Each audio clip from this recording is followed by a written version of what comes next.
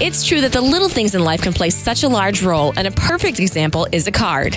Joining Chicago Connection now from Cards for Hospitalized Kids is Jen Rubino. Your organization is a perfect example of that saying. Tell us a little about it. It's a national charitable organization that gives cards to kids who are being treated in hospitals, and we give cards to kids in hospitals around the country. And we've given over 1,200 cards out in just a couple of months. And people in any state, anywhere can get involved with us. And it's a really great way to give back and have fun at the same time. And how did all of this get started? Well, it really started just with me making cards and giving them to Children's Memorial Hospital here in Chicago. And then we slowly started getting more people involved, and then people started offering to host our card events, and then we got a website, and then people all around the country started sending cards in.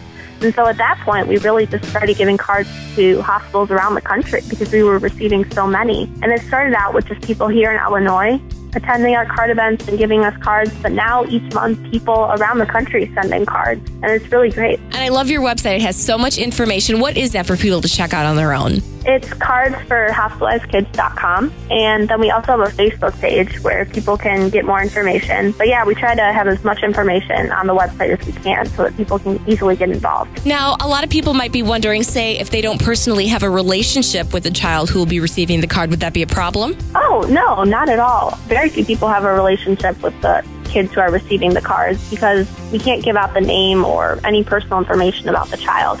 So with the cards, on our website, you can see the things that we recommend writing, and you don't necessarily address the card to a specific person. You just, give them a nice short message to give them a little bit of joy and hope. And yeah, even though you don't necessarily know the child that's receiving the card, it still has an amazing impact on the child. And I know with school breaks coming up, it'd be a great time for kids to work on cards themselves. Does it have to be store-bought? Can it be homemade? We always recommend that you hand make the cards just because that gives it a little bit more of a homey touch, and it makes it a little bit more personal between you and the child.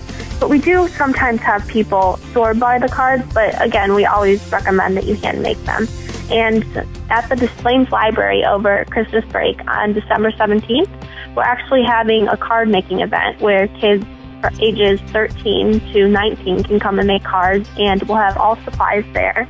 And it's from 1 o'clock to 4 o'clock, and it's definitely a great way for people to make cards. And then people can also make cards on their own and just mail them to us. We're accepting Christmas cards until December 21st, so people have a lot of time to do that. But you also take cards year-round, and I believe I read that you send them in once a month, or you accept cards and then send them to different hospitals once a month? Yes, correct. So people can send them year-round, and we like people to just send them in as often as they can because we need as many cards as we can get. All right, so once again, where can we get more information to start sending all these cards so we can cheer up sick kids? Well, on our website, that's really where you can get all the information. We have our address there, and you can mail cards to that address, and then once you receive the cards, we give them to kids in hospitals, and we also send the person who sends in the cards a letter letting them know what hospital their cards went to and how the kids like the cards, and just to thank them. Awesome. Well, something so simple can be such a big deal. Mm-hmm. It sounds simple, it's just a card, but you'd be amazed the impact it has on these kids because when they're in the hospital and